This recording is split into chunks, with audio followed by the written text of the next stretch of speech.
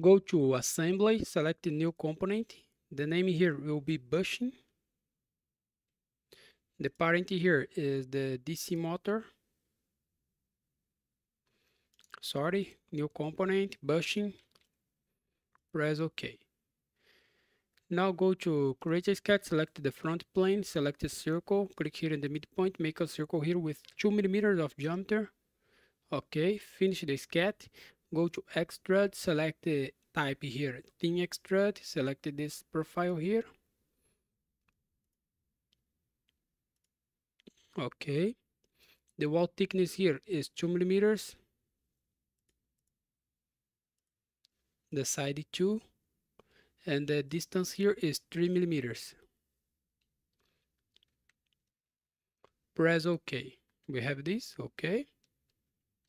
Now go to modify, select the chamfer, select these two edges here. The chamfer here is 0.25 millimeters.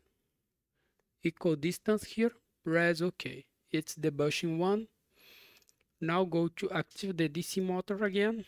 Go to assembly, select the new component. The component here is bushing 2. Press OK. Let me hide this bushing here. Go to create a sketch, select the front plane, select a circle, click here in the midpoint, make a circle here with 2 millimeters of diameter. Finish the sketch. Go to extrude, select the thin extrude. The wall thickness here is 1.75 millimeters and the distance here 1.75 millimeters. Change the side here to side 2 and press OK. We have this. OK. Now to finish this, go to fillet, select this edge here. The fillet is 0.5 millimeters. Click here and add selection set.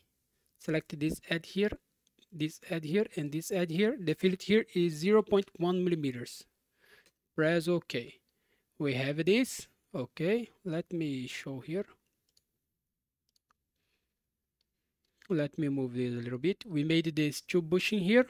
So thanks for watching. Subscribe my channel for more, and bye bye.